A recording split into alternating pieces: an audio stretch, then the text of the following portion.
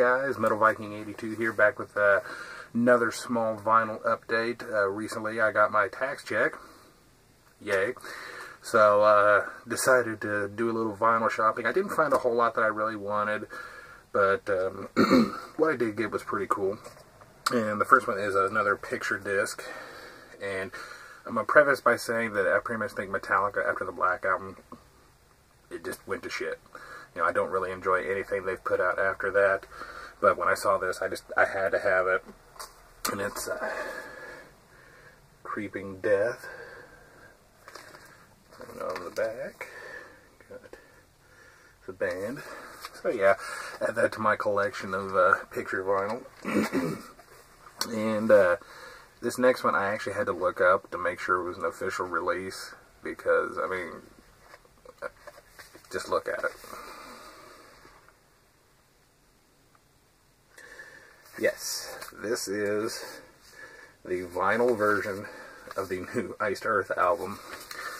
2 LP set, limited to 500 hand number copies. I got number 405.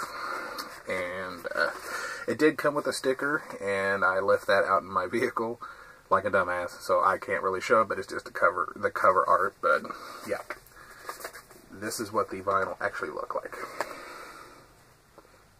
No labels. I have no idea which one's side A, which one's side B. I'm assuming the way they're shoved in here, the way they put them in there, that's the order they're supposed to go in.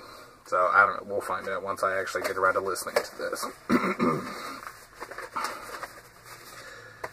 And then this next one was a total blind purchase, but for $10 I thought it was worth investigating. It's a Chilean black metal band called Quithrone, I think is how it is. It's called Cult Destructores.